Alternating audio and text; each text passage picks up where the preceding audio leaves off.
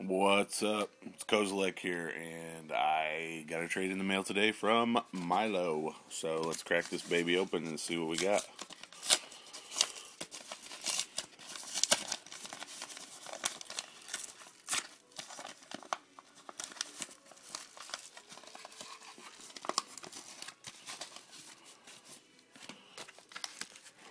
Excellent. So we got ourselves a James Bond postcard. It says, "Dear Mr. Kozilek, what was the most important game of your life? Thanks for the trade, Milo."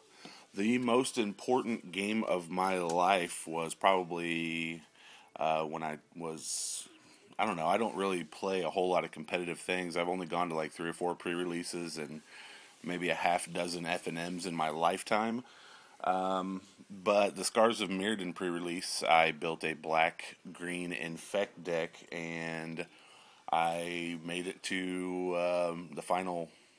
It was basically the final four, and I was super duper close to beating this guy by infecting him to death. But what happened was he chose and blocked correctly, so my Untamed Might I was unable to use it. He blocked all my infect guys, so yeah. So I ended up, I don't know, 4th place or something. I got maybe a dozen packs, so it was fun. It was I would say that was the most important game of my life, but you know, I haven't had a whole lot of important games. Sorry to let you down, Milo. But yeah, let's get to this trade. Good lord. It looks like he hooked up the extras like crazy, which is always appreciated. But let's get to the trade first. Everything is taped up nicely and packaged very well. Thank you for that. Thank God I got my trusty blade here so I can cut said trade open. But anyway, the trade was for a Tybalt and a Gideon Champion of Justice. Awesome. These are both in fantastic shape, and I appreciate those very much. So let's get to the extras. Super taped.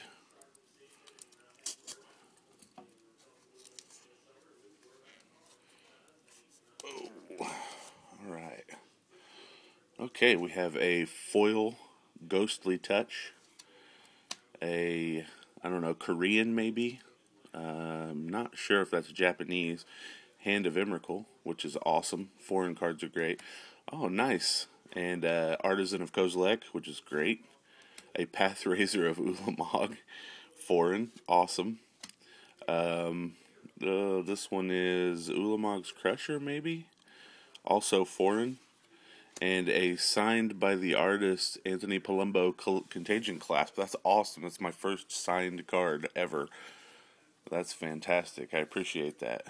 You have outdone yourself.